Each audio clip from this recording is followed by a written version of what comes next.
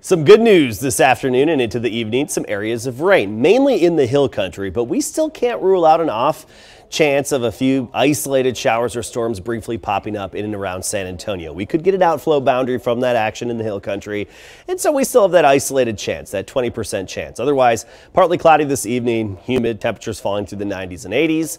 Tomorrow we'll start the day at 78, a good amount of sunshine. Some patchy clouds in the afternoon could lead to just one or two brief showers here and there across South Texas. Don't get your hopes up. 98 degrees, the high temperature tomorrow. Then we get into Friday, sunny and 100. Same story through the weekend. Next Tuesday, we may have another disturbance that could develop a few showers and thunderstorms across South Texas. We'll keep you posted. From the KSAT 12 Weather Center, I'm Adam Caskey.